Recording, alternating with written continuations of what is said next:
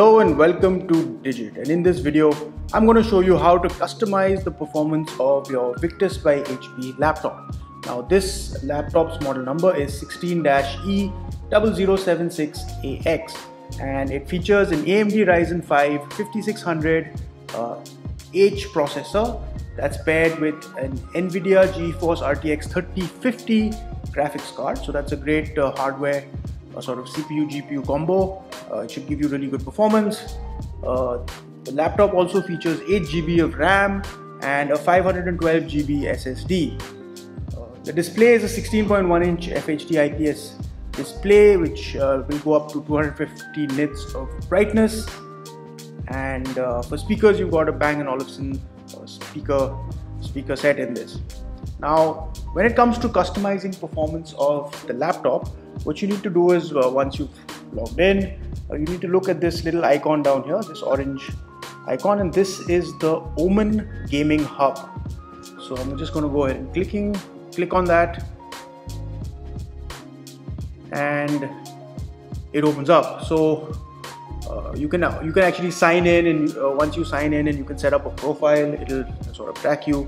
This is the home tab right now. There's various other things like rewards, my games, but for the sake of this video, in order to customize the performance of this laptop, you need to go into the bottom over here. It says Victus laptop.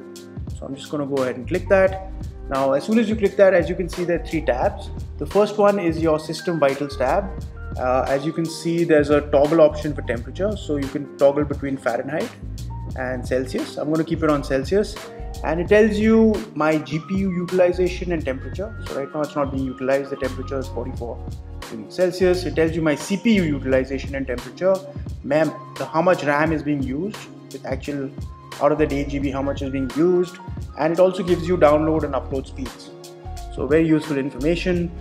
The next tab is something called Network Booster, and this is where you can actually set priorities for what app uses how much internet, how much of your bandwidth. So the modes that are there's off, there's auto, it automatically prioritizes the foreground app to high and all other apps to low. So I would recommend just keep it on auto. Whatever game you're playing in the foreground, that'll get a high priority, so it'll get most of the internet. Or if you're really you want to play around and you want to actually manually set the different priorities, you can go into custom, and over here you can actually manually set your priorities for each of the apps. Okay, there's also something called dual force. What dual force does is it enables Ethernet and Wi-Fi at the same time. So again, if you're gaming, you can I don't have an Ethernet cable plugged in, but if it was plugged in, I could turn this on and it will use both Ethernet and Wi-Fi. So these are some of the features. Now, in order to customize the performance of this laptop, the tab that I really want to go into is the last one over here. It says Performance Control. So over here you can see you can optimize your performance by selecting the mode that works best for you. So there are 3 modes. Currently the laptop is in quiet mode, and there's also a default mode, and there's a performance mode. Now if I put it into performance, so what I can do also down here is it says fan speed. So right now the fan speed is set for auto. So I'm not running any game right now, I'm not doing any intensive task on this laptop, so the fans are pretty much off and they're running pretty silently. But if I wanted to, I could manually set the fans to max. Now let's take a listen. The fan should ramp up.